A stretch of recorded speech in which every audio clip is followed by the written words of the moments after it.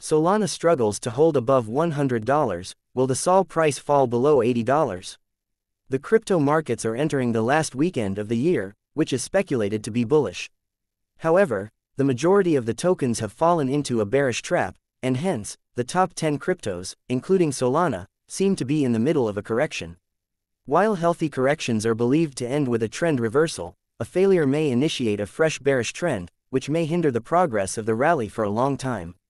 The Sol price raised eyebrows after surging from levels around $20 to as high as $126 in just a few weeks. The bears maintained a passive trend until they reached yearly highs but have been actively extracting profits for the past few days. This could suggest the end of the upswing that prevailed during the past few days and begin a fresh pullback below the pivotal support. The Sol price has maintained a steep ascending trend since the start of the fourth quarter and marked yearly highs by surging by over 500%.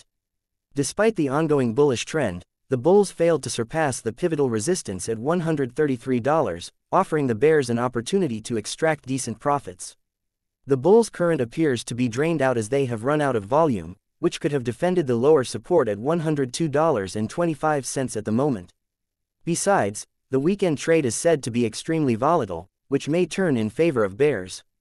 Besides, the Sol price, which is struggling to hold the pivotal levels at $100, is expected to drop below these levels.